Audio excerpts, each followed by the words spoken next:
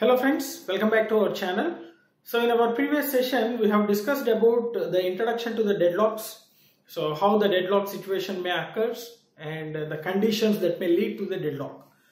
So in today's session we'll go with the one more concept in the deadlock, that is deadlock detection. So by using one graph that is called as a resource allocation graph, so we can decide that may lead to the deadlock or not. Not in all the cases. So there is also a different cases. So we'll discuss all the things in today's session, right? So deadlock detection. Deadlock detection. So in order to detect the deadlock, whether the process leading to the deadlock situation, so we need to draw some graph called resource allocation graph. So because mainly just waiting for the resources which are held by the another process, we are getting the deadlock situation, right? So if any process is waiting for one resource which is already held by the another process, right, that we call it as a deadlock. So that's why we need to draw the resource allocation graph, and by using that resource allocation graph we can say that whether the situation may lead to the deadlock or not. Right? So our concept is a resource allocation graph.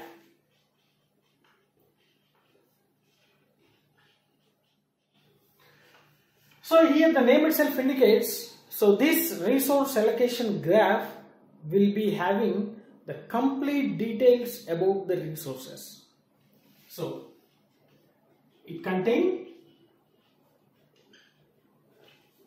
details of resources. So what are the details here? So resources which have been allocated, which are available. That means, so we are having some resources will be allocated to some process to execution for its execution, and some process will be in the available. That means any other process can avail the resources, free resources, right? So in order to get the details of these resources which are being allocated and which are available, so we are going with this resource allocation graph. So before drawing the graph, so we have to see a few points. So whenever you saw this graph, the two things we will get in a mind, that is vertices and edges. Vertices and edges, right? So in this resource allocation graph, we are having the vertices of two categories. One is for process. So one vertex represents the process, another vertex represents the resources. And process is represented using circle. So process is represented using circle, and similarly the resources will be represented using rectangle. So P1, this is a process, and R1, this is a resource, and both are the vertex, right? Both are the vertex. So process and resource. Now again, the resources may have a single instance or a multiple instances, right? So the instance of resource represented using dot. So if there is a single instance, so we'll be having only single dot, and if the resources are having a double instance, multiple instance, so we'll use a multiple dots. For example, so see, I'll write here So this is a R1 and I'll give one dot, that implies R1 is having only one instance. And see, this is a second one, I'll go with the R2, I'll give a two dots, that means R2 is having two instances, right? So I write P and R, right? So this is single instance,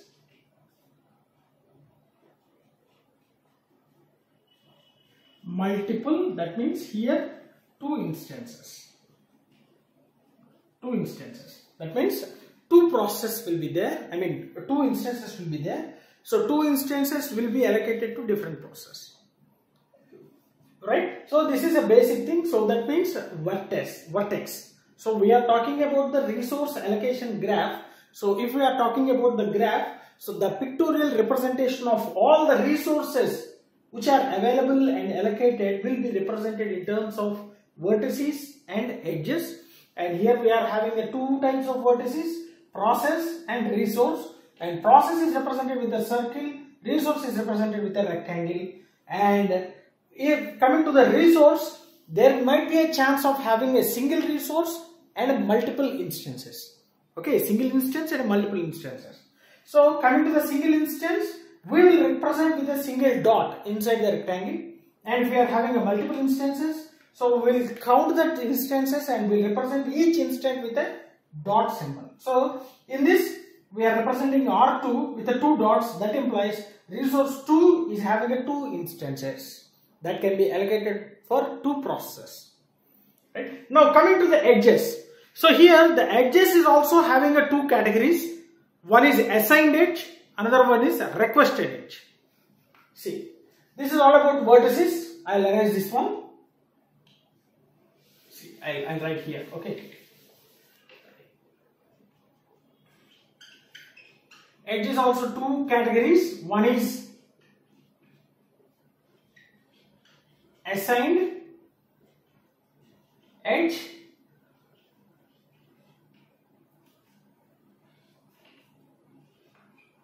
requested edge. So that means assigned edge means the resource is already allocated to the process, and requested means if the process is requesting for the resources, right? For example, coming to the assigned, I'll erase this one. Hope you understood this one. So I'll erase this one and I will show you what exactly how we can represent the assigned edge and requested edge. So let it be P is a process and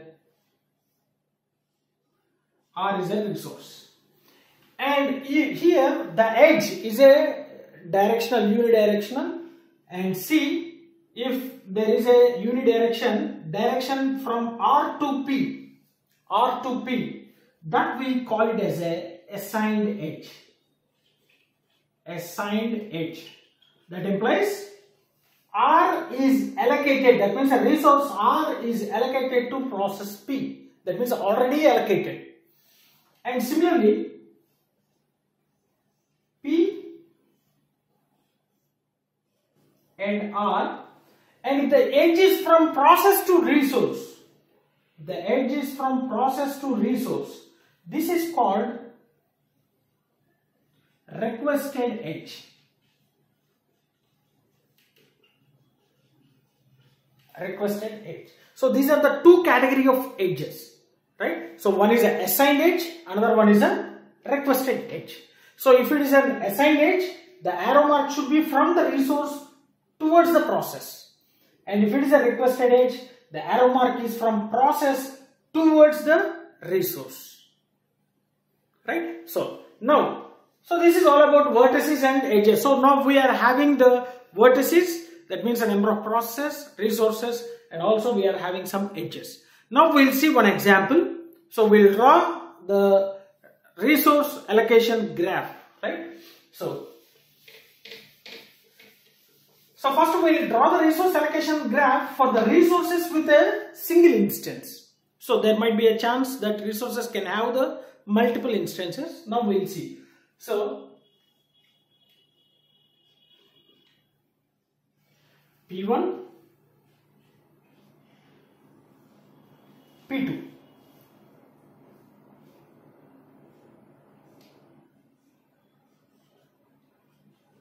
R1,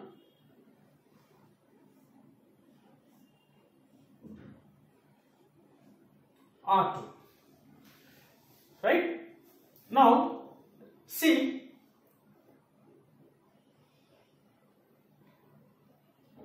R1 is allocated to P1,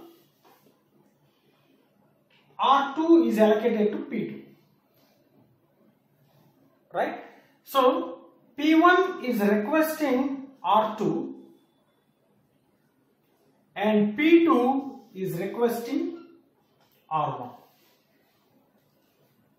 Okay, so this is a small graph, right? So P1 holds the resource R1, similarly P2 holds the resource R2, and P1 requesting R2 to finish its execution and P2 requesting R1 to finish its execution, and here R1 and R2 both are the single instances. I'll write here. So single instance, resource with a single instance, this example. And here, if a cycle forms in the graph, if the cycle forms in the graph, see, you can see P1, P2 and again P1. So this is a cycle, right? So P1, R2, P2, R1, P1. So this is one cycle, right? So if such a cycle forms a graph, that implies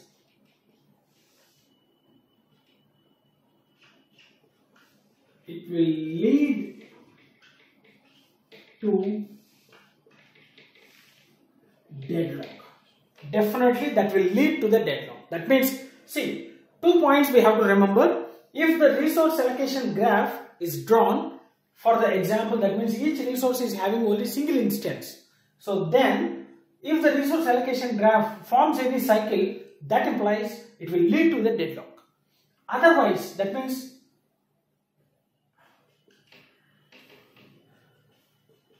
if resource allocation graph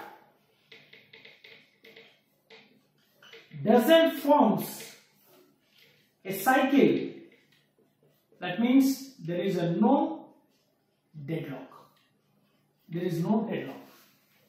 100%, right? So this is only applicable for resources with a single instance. Resources with a single instance. Right? So for example, consider the same resource allocation graph with the 2 instances. Okay, with the 2 instances. So obviously, if P1 needs R2, there is another instance. So this one, okay, so this one will be this one, and automatically this instance will be allocated to P1. That means if it is a multiple instance,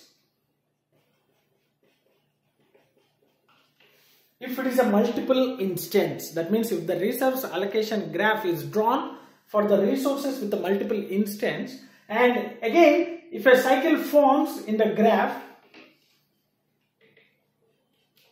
I'll get without confusion, right? So multiple instances, then it is not sure that it may lead to deadlock. It may lead to deadlock. That means that's not a confirm. That's not 100%, right? So it may lead to the deadlock or it may not lead to the deadlock. For example, you can see the same thing. So it forms a cycle, right? Again, it forms a cycle, but here there is a multiple instances. One instance is available. So P1 can avail the instance of resource R2. So that doesn't forms the deadlocks, right? That may not lead to the deadlock.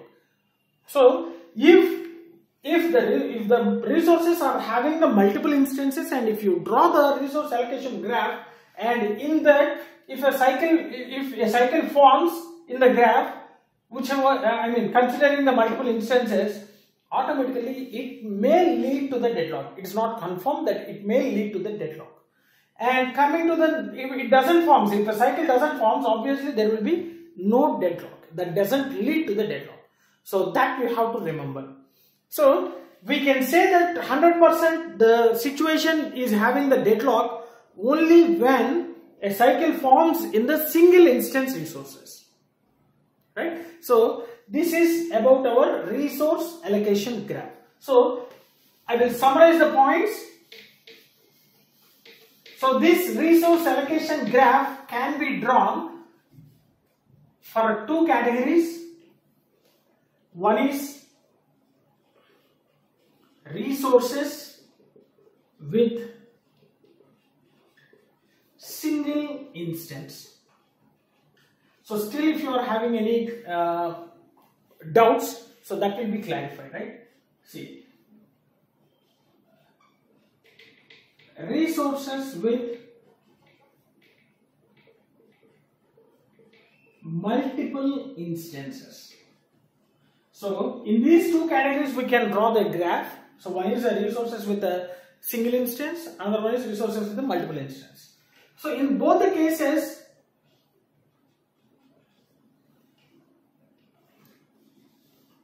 see, one is RAG forms cycle. RAG forms cycle. So RAG means resource allocation graph. So if RAG forms a cycle in this single instance,